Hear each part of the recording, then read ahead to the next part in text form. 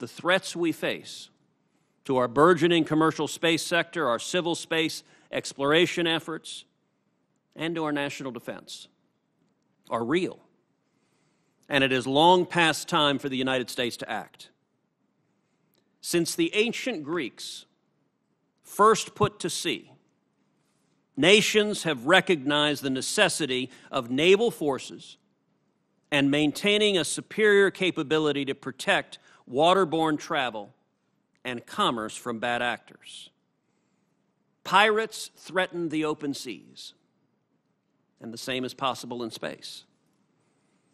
In this same way, I believe we too must now recognize the necessity of a space force. Pirate. Pirate. Pirate. Pirate. Pirate. I'm a pirate!